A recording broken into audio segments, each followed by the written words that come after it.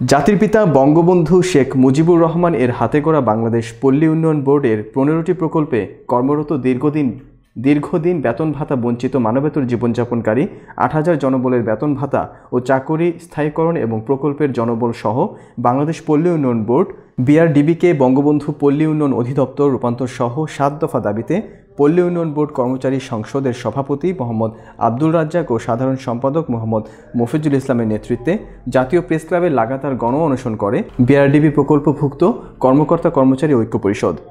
দীর্ঘ আমার চাকরি ১৯ বছর, এই ১৯ বছরে বহু বছর যাবৎ আমি বেতন পাই না।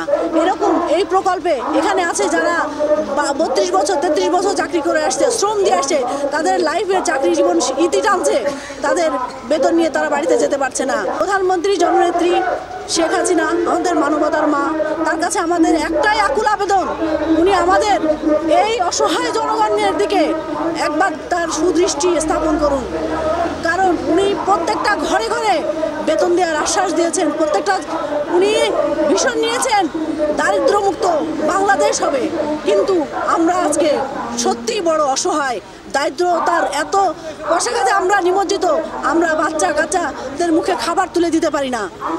মানবতার মায়ের কাছে আমাদের একটাই দাবি, আমরা যাতে এই বেতন প্রকল্প থেকে মুক্তি লাভ করে আমরা যাতে সরকারের আরও সরকারিকরণের মুখ দেখতে পারি, আমাদের এই দাবি। আমরা অধিদপ্তর চাই, আমরা চাকরির নিশ্চয়তা চাই, আমরা বেতন ভাতার নিশ্চয়তা চাই।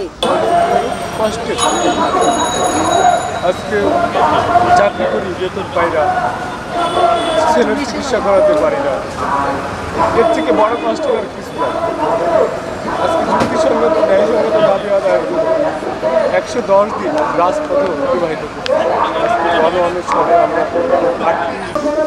আপনারা জানেন, বাংলাদেশ পল্লী উন্নয়ন বোর্ড সরকারের একটি অধিকৃত প্রতিষ্ঠান দারিদ্র্য বিমোচনে। সরকারের সামগ্রিক দারিদ্র্য বিমোচনের মধ্যে এই বাংলাদেশ পল্লী উন্নয়ন বোর্ডের অবদান ১.৯৩ অংশ।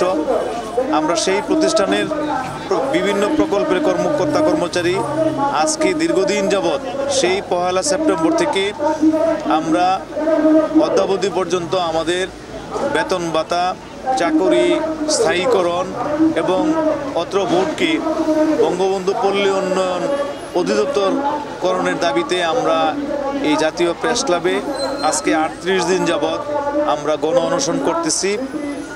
এর পূর্বে পল্লী ভবন কারণ বাজারে আমরা ৬৭ দিন অবস্থান কর্মসূচি করেছি। আপনাদের জ্ঞাতার্থে বলতে চাই, আমাদের এই দাবির প্রতি আমাদের এই দাবি জানিয়ে আমরা সিবিএ এবং কর্মকর্তা কর্মচারী ঐক্য পরিষদের ব্যানারে আমাদের আজকের যে গণ অনশন, সেই গণ অনশন আমরা চালিয়ে যাব আমার দাবি আদায় হওয়ার পূর্ব পর্যন্ত। আপনাদেরকে ধন্যবাদ।